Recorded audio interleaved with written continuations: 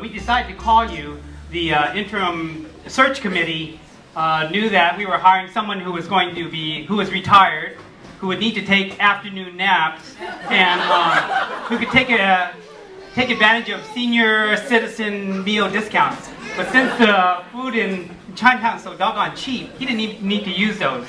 And then also, we didn't expect that David was, we always expect that he was going to be with us no more than a year and a half, 2 years. And lo and behold, it's 3 years, and we've been blessed with his guidance, his patience, his leadership, his teaching, his love and support.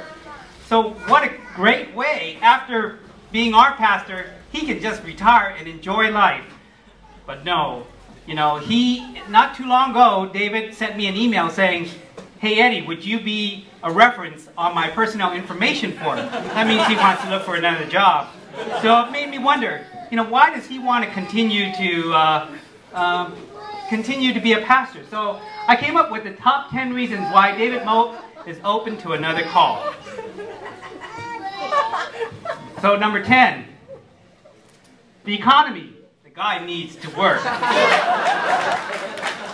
Number 9, after us, we've energized him to go another 10 years.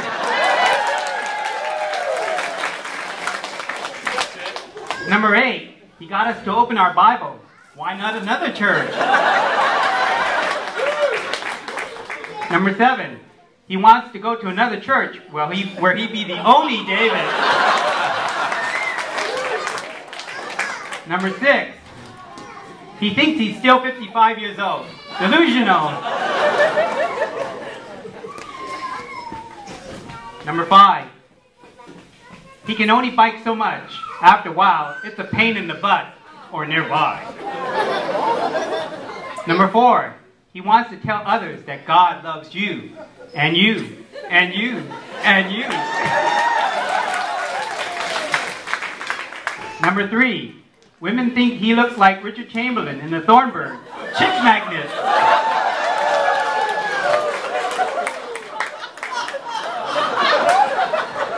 Number 2, he doesn't want to be known as David Mote. And the number 1 reason, he thought PNC was going to take 2 more years. Whoops, better find another church.